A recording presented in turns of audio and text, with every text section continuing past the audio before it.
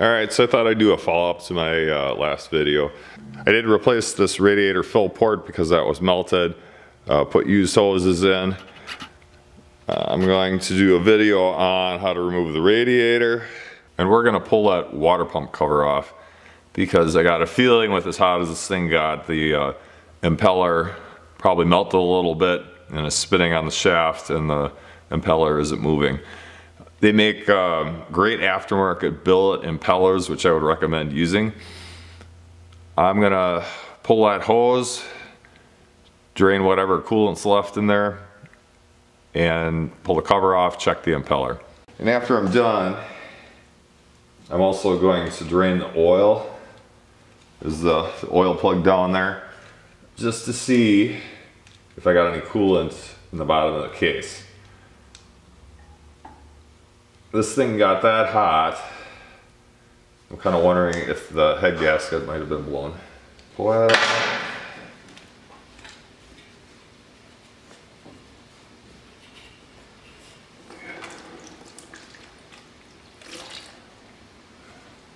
Wow. That radiator must be pretty blocked.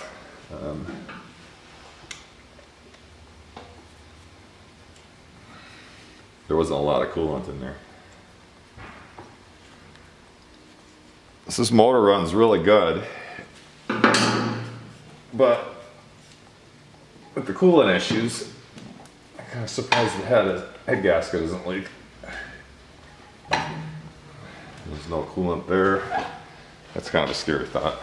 All right, let's pull this bad boy off and see what we get.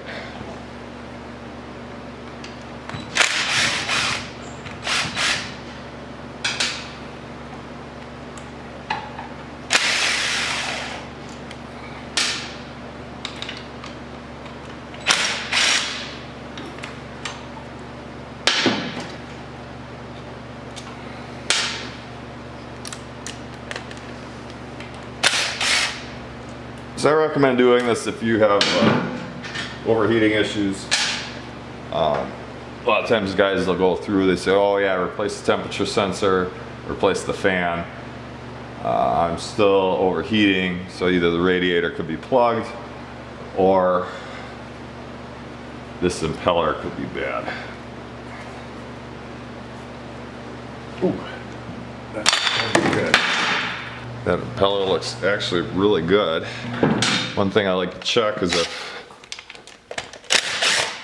I spin the motor over and the impeller turns, then I know it's not slipping. My starter rope's broke, so I gotta take this cover off.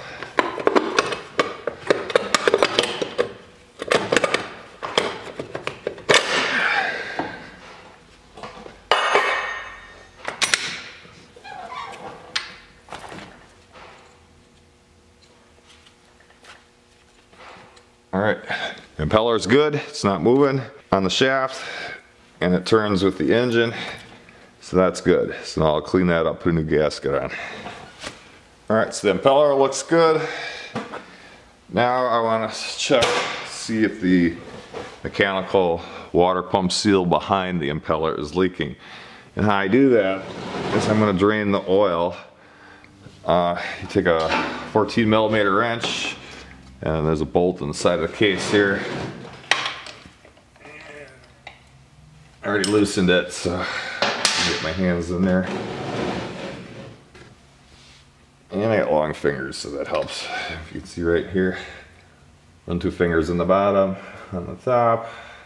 Try not to drop the bolt. And my container of oil down below.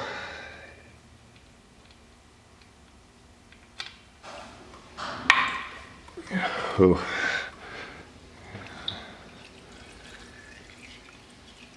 Oil is really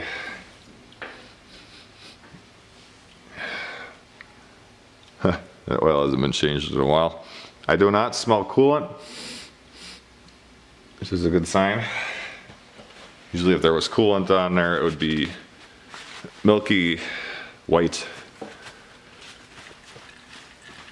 So that's a good sign. I'm going to let that drain, and then I'm going to do oil change on this right away. Place the filter. This guy did not maintain this very well at all. I said, I'm surprised this engine still runs. So we're gonna let that drain. I'm gonna pull the oil filter off and drain the reserve tank on the other side. And then get this all put back together. All right guys, let's go on to the last step. I'm gonna remove the radiator, but before I do that, I'm gonna test the fan. I wanna make sure the fan is operational before I go through all the trouble of replacing the radiator, put it all back together and finding out the fan doesn't work. So, make sure you disconnect your headlights. I got this all unbolted already, so should just pull out. Got a couple tire wraps on here from the mount for the pull out. There we go. Alright, so you have your wire right here. That goes to your main harness, to your fan. Oh, I'm sorry. Your main harness to your temperature sensor on the radiator. And then this other wire goes to the fan. So you disconnect this one. Whew. And so another thing you got to be concerned about is they get crusty and sometimes they don't work. So now with this plug, now this is on Sportsman 400s, 500s. You can even do these on 6 and 700s. So I put a jumper wire here and here, and turn the key on.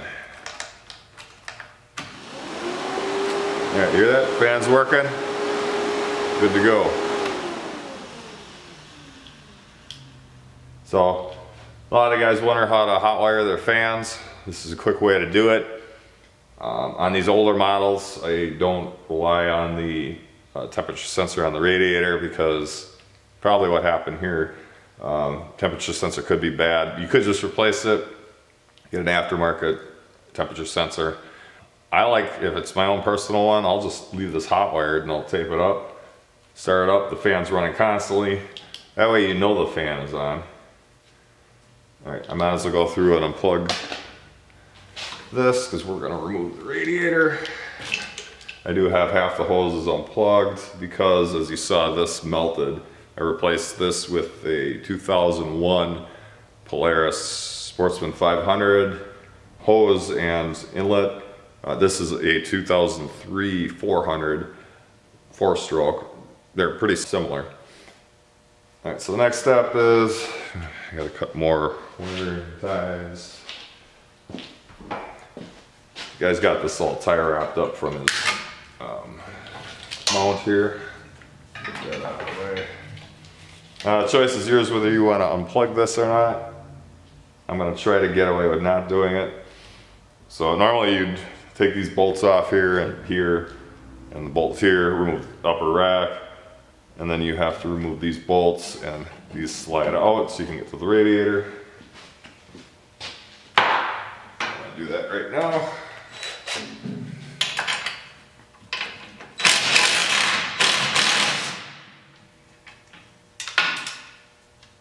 And once you get the plastics off, it's actually fairly easy. Except when you lose your bolts, like I just did. Okay, we can pull this one off.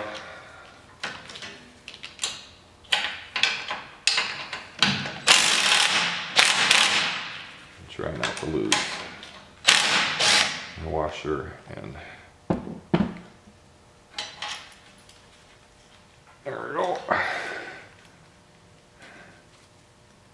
I like to put them on, back on right away so I don't lose them. All right.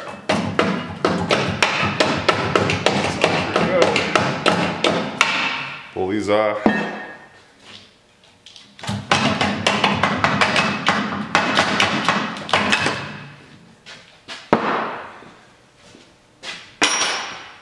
And I believe this is 7/16 or 10 millimeter, I'm not sure. 7/16.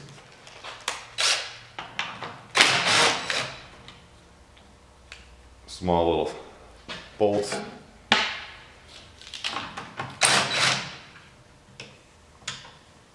Now if you see my previous video, you know I'm replacing this. It is pretty plugged up. The guy never cleaned the radiator, but this thing overheated so bad that the hose is melted.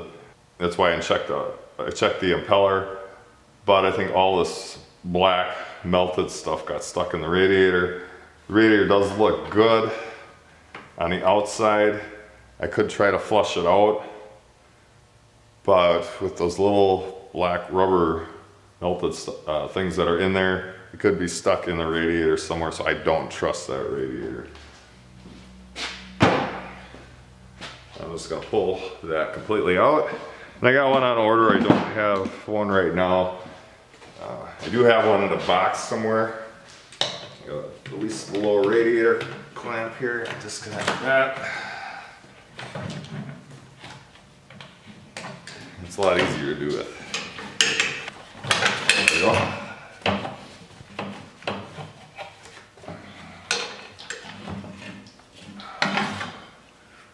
One radiator removed.